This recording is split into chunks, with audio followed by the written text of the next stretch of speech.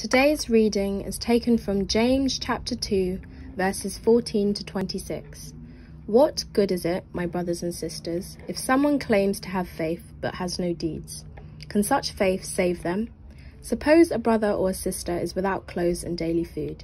If one of you says to them, "Go in peace, keep warm and well fed," but does nothing about their physical needs, what good is it? In the same way, faith by itself, if it is not accompanied by action, is dead. But someone will say, "You have faith, I have deeds. Show me your faith without deeds, and I will show you my faith by my deeds." You believe that there is one God. Good. Even the demons believe that, and shudder. You foolish person, do you want evidence that faith without deeds is useless? Was not our father Abraham considered righteous for what he did when he offered his son Isaac on the altar? You see that his faith and his actions were working together, and his faith was made complete by what he did. And the scripture was fulfilled that says, Abraham believed God, and it was credited to him as righteousness, and he was called God's friend. You see that a person is considered righteous by what they do, and not by faith alone.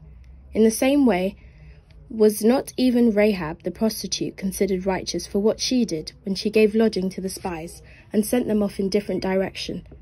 As the body without the spirit is dead, so faith without deed is dead. This is the word of the Lord. When I was growing up, the treat I loved to spend my pocket money on when we went to the seaside was a stick of rock. As an adult, I now understand the concern of my parents at the time of what it would do to my teeth. It's basically a stick of sugar with food colouring. But for a child, it's mesmerising. Because, of course, of the way it says the name of where you bought it right through the middle. So you bite off a bit and you have a look, and you bite off another bit and you have another look, and it's the same all the way through. Is that your faith and my faith? Are we like that? Are we the same all the way through if someone cut into us? Is that how it is in our lives, so that it affects everything we think and say and do and feel? That's the question James is going to ask us today. He's been writing in this letter of the danger of self-deception, the danger of becoming double-minded as Christians, of talking the talk but not walking the walk. And our bit today, second half of chapter 2, begins in verse 14 with the question, what good is it, my brothers and sisters, if someone claims to have faith but has no deeds? Can such faith save them? That's what's at stake here in our lives. Christianity is not some sort of philosophy to make life a little bit better now. It's about being saved from eternal punishment for eternal life, which starts now, a relationship with God that goes on forever. That's the context here. It's what's just been talked about before our bit in verse 13. It's a warning of judgment, the day that God will bring justice for all human sin and wrongdoing, but also the day of his mercy for those who fled to him for mercy. James is writing then to people who know about these things, to people who have some kind of faith. They believe in God, they go to church. Nowadays, they always wear a cross. They put Christian or Church of England on the form whenever it asked. They do believe Christian stuff. They have some kind of faith. But James is really concerned. Is it saving faith? Can you imagine that, going through the whole of your life, calling yourself a Christian, but finding at the end of it all, it does no good and brings no salvation? So James is writing to warn. He's warning against a theoretical faith. A faith that's good in theory, but in practice, which doesn't actually carry through. And instead, he's going to give us two amazingly inspiring examples of an all the way through faith. Because that's what saving faith looks like. Verse 15, let's start with his warning about theoretical faith. And he starts there, he says, let's suppose. Suppose there's someone you know through the church who is in genuine need. They've had no work since the start of lockdown, and now they've got to the point that actually they're struggling to pay for electricity or to buy food for their family. You, on the other hand, have money to spare because you've been saving up for a holiday that may or may not happen this year. And you say to the struggling person, I'm so sorry to hear about what's happening to you. I really hope that it all works out. I'll pray for you, but you don't do anything to help them. Verse 16, you see the question there? What good is it? What good are warm words when action is needed?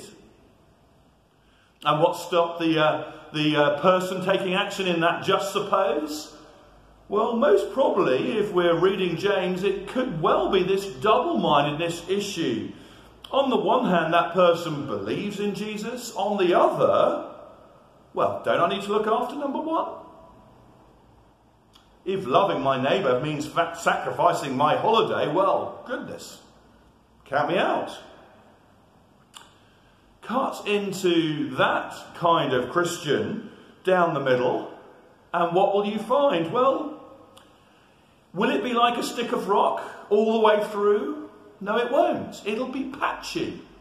There'll be some bits, and if you look there, you'll see a faith-driven life, and there'll be other bits. If you look there, you'll find worldly thinking. They're inconsistent. They're not all the way through.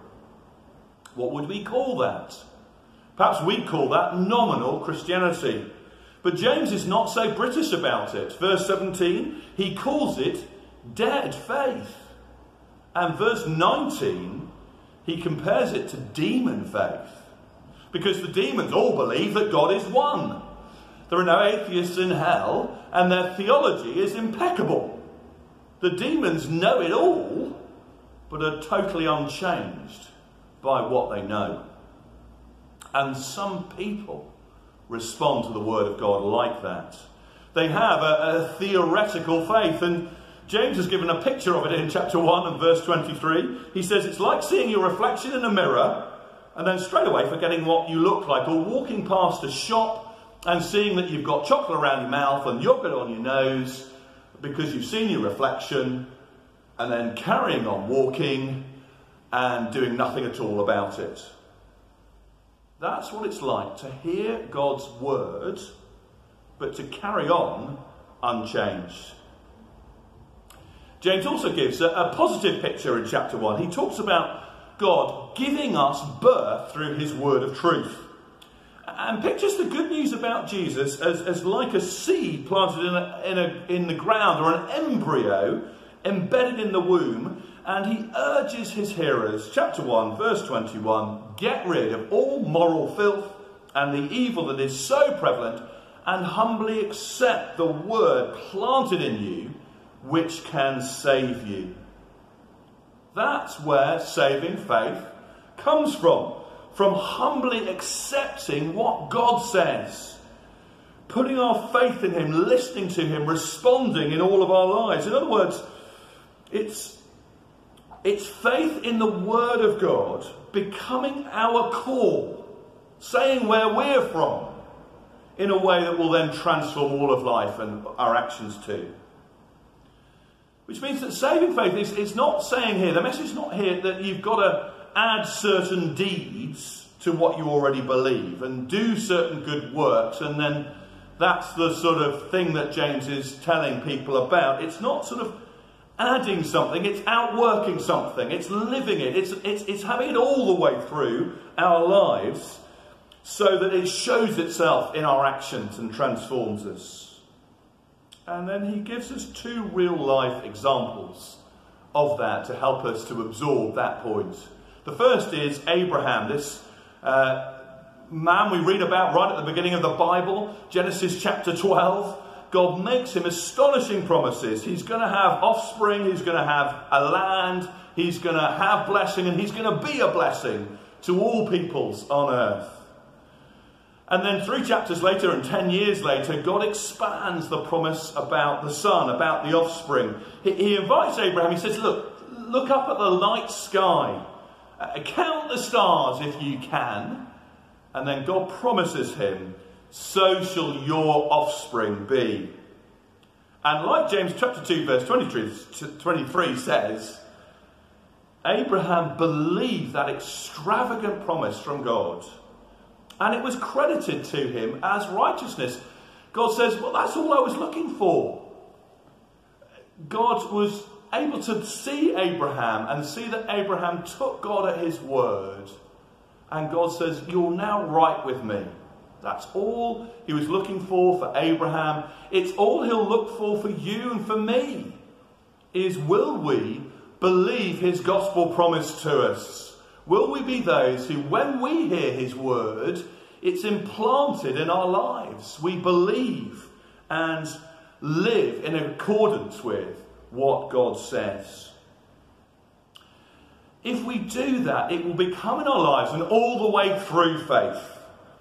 And we see that in the extraordinary test that God then gave Abraham that James 2 tells us about, that after Isaac was born, God called Abraham to take his son, his one and only son, whom he loved, and to sacrifice him on a mountain that God would show him.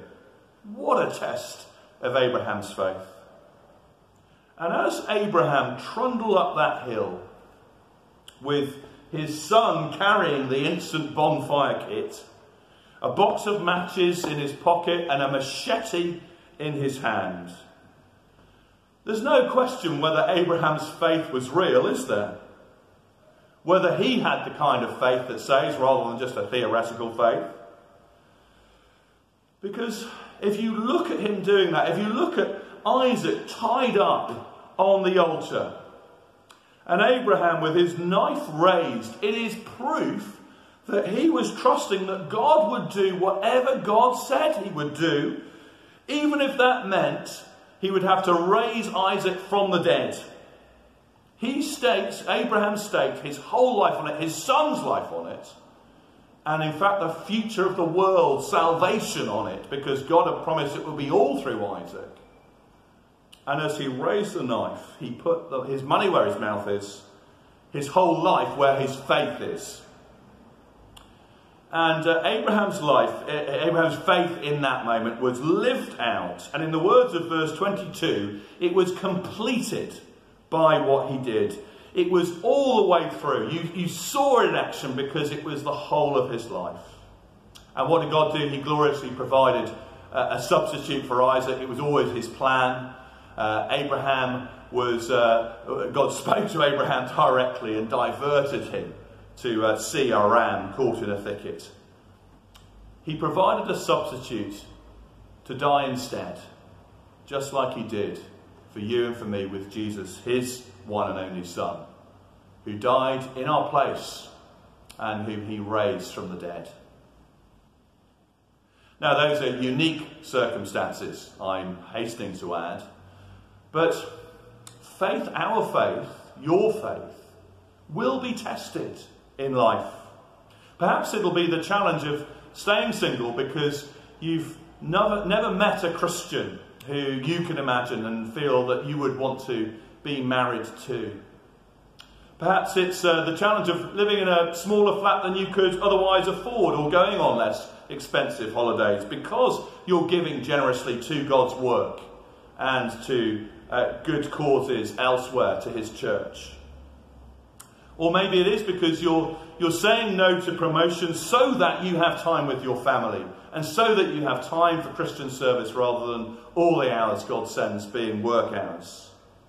Or perhaps it's just as an older person enduring the physical discomfort, the effort it takes to be active in serving the Lord as part of his people, rather than just opting for a life of comfort and ease. Whatever it is for you or for me, the call for us all is to have faith in God's word at the core of our lives, implanted there, so that it goes all the way through our thoughts, our words, our attitudes, our actions, everything. There's one more example that James gives us, another positive story in verse 25 from ancient Jericho. 2 spies were sent out by the Israelites to do a recce of the land and of the city. And they end up in Jericho's red light district. There they meet Rahab. Rahab has heard all about the God of Israel. She's heard all about what the God of Israel has promised to his people. And she knows his reputation. And she believes it. And says to the spies, I want to be in with you. She receives God's word, and so she receives the spies. And when the Jericho Gestapo come looking for them, she has a cover story at the ready. Verse 25, she too is counted righteous by God for her all the way through faith that you see there, because it's faith that produces action, because it's all the way through her life. The interrogation for Rahab must have been terrifying, as those police or Gestapo, I've called them, as they grilled her. Where are they? They were seen in your house. Where are they now? And she sends them off in the wrong direction so that the spies can get away.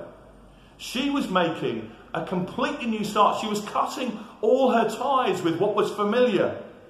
She was putting all of her eggs in the God basket. But as she said to those spies, I know that the Lord has given you the land. God had said so. And for Rahab, that was enough. It may feel sometimes for you and for me, as it must have done in terms of her feelings for Rahab, it must have felt risky to trust God when no one else was. But actually, it was the only safe option. Jericho came crashing down. Rahab was saved. Let's end with a moment or two to examine ourselves. We've thought then about the 2 different ways that our faith might go in our lives. We're thinking in James about this issue of double-mindedness, talking the talk but not walking the walk. Are there ways that we might be drifting into that? Believing in theory what God says, but not living in line with it in practice. Let me give you some examples. Perhaps it's just a lack of mercy being shown in our lives, a lack of love for neighbour. Could it be that for you or for me? Could it be a worldliness in our thinking or our living, our decision making, our actions, that we're just the same as everyone else, that we're allowing ourselves to be corrupted by the world? Or could it be just thinking only about number one and refusing to take any risks for God? A theoretical faith, says James, he warns us, it's a dead faith. It's a faith like the demons have, but one that makes no difference to our lives in practice. Saving faith is this all the way through faith. So how will we see that in our lives in greater and greater measure? How will we see this all the way through faith, which affects everything in our lives? Other parts of the Bible will tell us to pray. Pray for the fullness of the Holy Spirit. Absolutely. We want to do that. But this part of the Bible adds something. It urges us that we're going to be those, it wants us to be those who really listen to what God says. It urges us to be those people, not just to be theory people, and so to deceive ourselves, but to do what God says, to be those who repent as well as believe. In other words, for God's word to be implanted in our core, so that whatever he says, this gospel about Jesus would be and become our core all the way through our lives. Faith that God loves us. Faith that Jesus came for you and for me, that he died to pay for all our sins. Faith that he raises us to be God's children. That's our identity now. He's made us righteous. We belong to him. Faith that his word for life is the best way to live. Love for the Lord our God. Love for our neighbour as ourselves. Wholeheartedness. Passing on mercy to others. Loving them as God loves us. That's what saving faith looks like. Implanted in our lives as we listen to God's word. As we put it into practice. It's faith in action. All the way through. And it's a life which is an adventure with God.